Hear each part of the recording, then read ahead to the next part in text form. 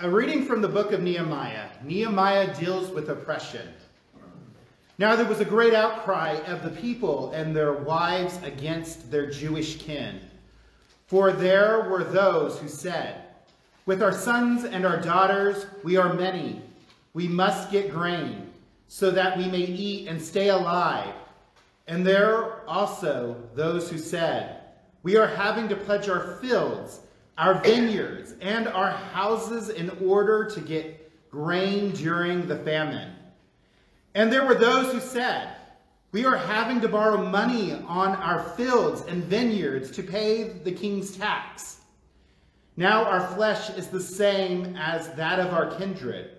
Our children are the same as their children, and yet we are forcing our sons and daughters to be slaves, and some of our daughters have been ravished.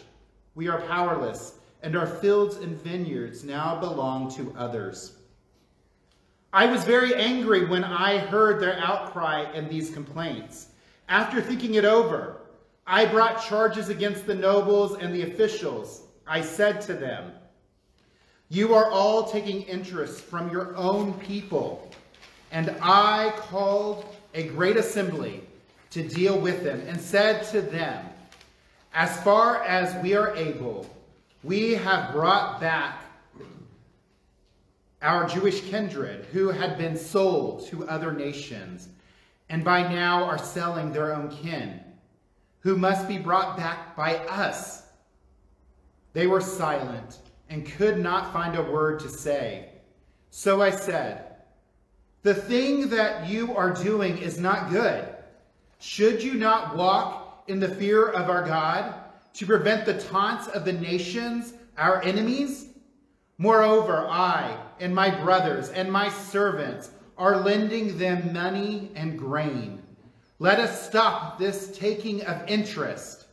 Restore to them this very day their fields, their vineyards, their olive orchards, and their houses, and the interest on money, grain, wine, and oil that you have exacted from them." Then they said, "We will restore everything and demand nothing more from them. We will do as you say." And I called the priests and made them take an oath to do as they had promised.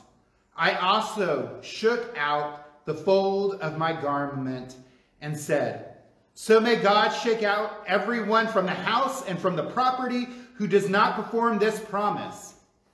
Thus may they be shaken out and emptied." And all in the assembly said, "Amen," and praised the Lord. And the people did as they had promised. The word of the Lord. Thanks be to God.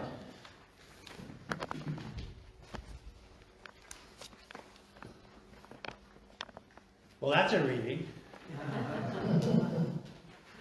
I want to just mention a few things today. I was about to say this morning, habit, but this evening, about the spectrum between every man for himself and we're all in this together.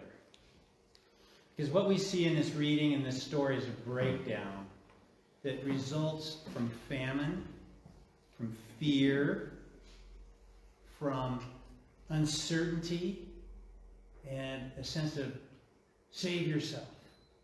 Even to the extent of letting go of everything you had struggled so hard to build or to create or to plant, even members of your family.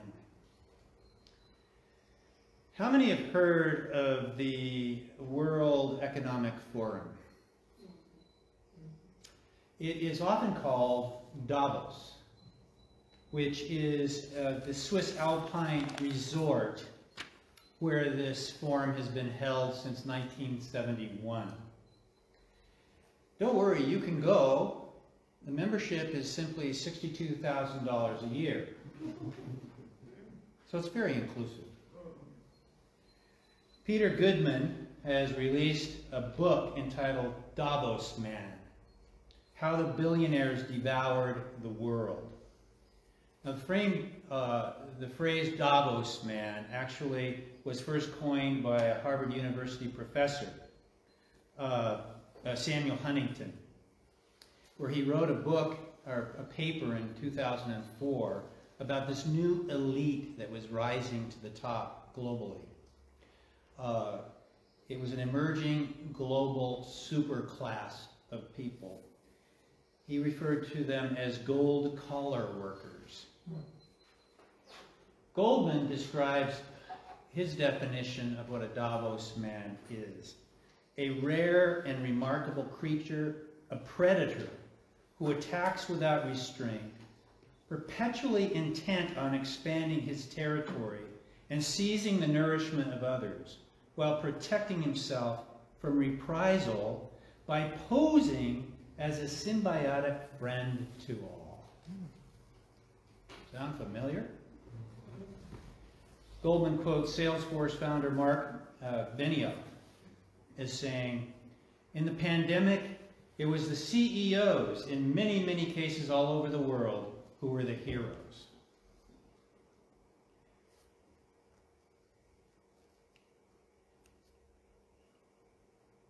Goldman, however, points out that the charitable giving by the rich is as minuscule, it's the smallest fraction of what would be given if each of them paid the taxes that their janitor pays. You know, I used to have this practice where whenever I read a headline about somebody giving millions and millions of dollars to this or that, I would look up their worth, and I figured the percentage, and I'd compare it to what I gave last month to the church. And guess who always won? Me, percentage-wise. So there is this concerted effort of charitable giving by billionaires that somehow we are saving the world. We are creating a narrative of inequality and justifying it by our so-called charity. In 2020, many of you remember that? 500 million people descended into poverty. Well, the wealth of billionaires grew by $3.9 trillion. And this while their philanthropic contributions fell to nearly an all-time low. Of the 650,000 paychecks, Paycheck Protection Program, remember that? The CARES Act, to help businesses survive. 650,000 checks were written for $150,000 per business.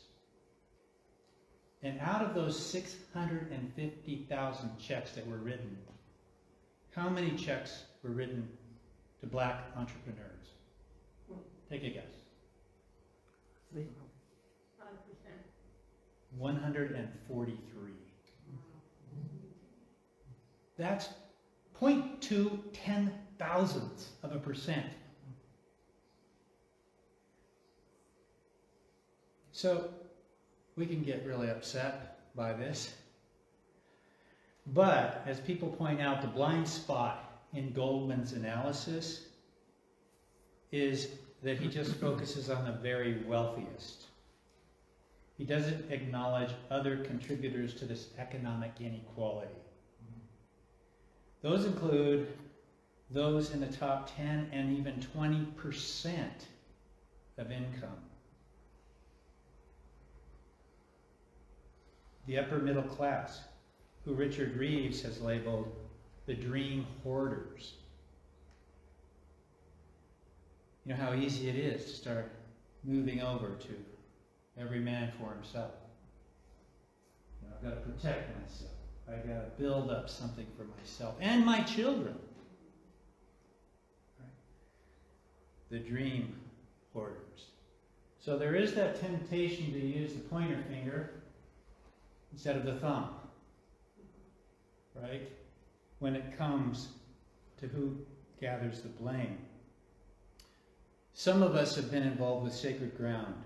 It's a curriculum that the Episcopal Church has embraced, and it points out and provides the metrics for how the United States became the prime economic power in the world. And it can be summed up by one word: slavery.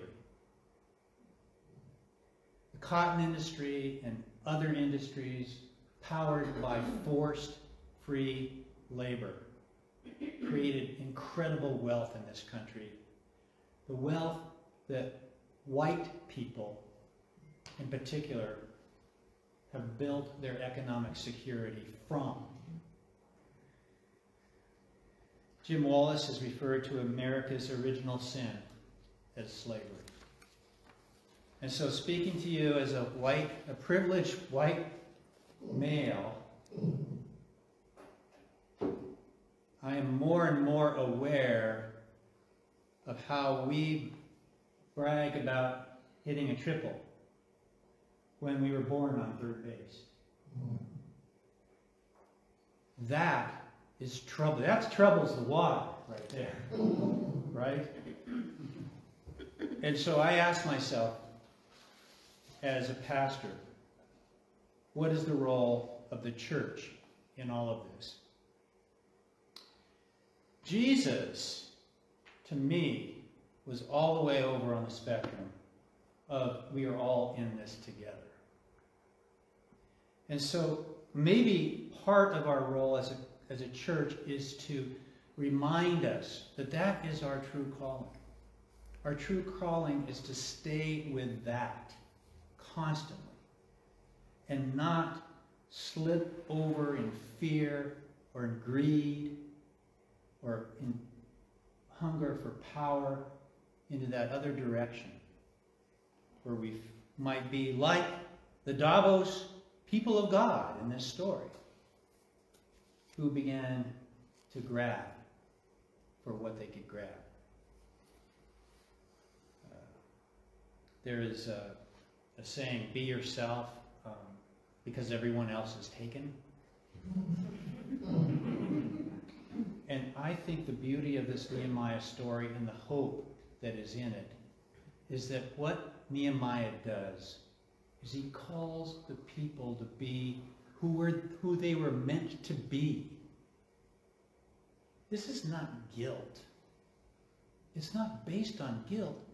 He wakes the people up to realize that we are all neighbors, that we're all people of God, that everybody is to be treated with dignity, love, and compassion. So we were made for justice. It's not something over there. When we participate in caring for the situations in which people find themselves, the struggle, the poor, that's what Jesus did. Jesus didn't leave the poor behind. He was radically inclusive in what he did. I like what Cornel West said. Justice is what love looks like in public.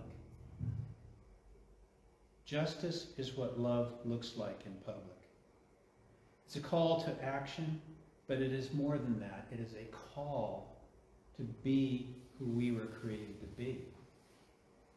When I think of the billionaires, or I think of myself, or I think of people in all humanity, it helps me to remember that they were created to also share. And if they're not doing that, that's a sad thing for them. But it doesn't preclude us from getting busy today in terms of participating in justice, participating in actions of equality, because that's love. That's love. So here's your questions today. Where do you put yourself on that spectrum from every person for yourself and we are all in this together? How much fear keeps you from living freely in the service of other people and in the kind of energy that extends your life into acts of justice and concern. Think about, I know part of the exercise today is to write down those places where injustice happens on these slips of paper. And we're going to create a chain that will be broken later. But also think about what you did recently that reminded you of who you are, that reminded you of, in the words of Nehemiah, the call that is deep within your soul to love and serve all people. That is what will energize transformation and justice in our world. So is that pretty clear? Mm-hmm. Okay. So we get in groups and you just